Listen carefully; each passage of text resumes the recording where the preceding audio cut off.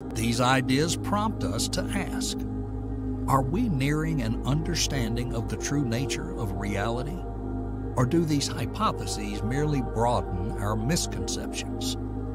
Perhaps to understand reality, we must first define what we mean by it.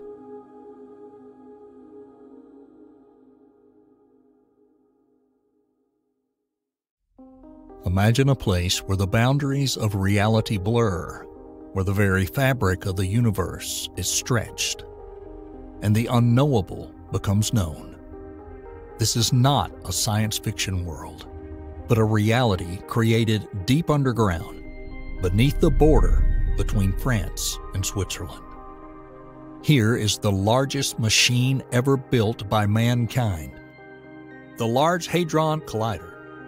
It is a marvel not only of engineering, but also of ambition, and a testament to our quest to understand the universe at the most fundamental level. But could this device, designed to unlock the mysteries of particle physics, also be the key to opening portals to other dimensions?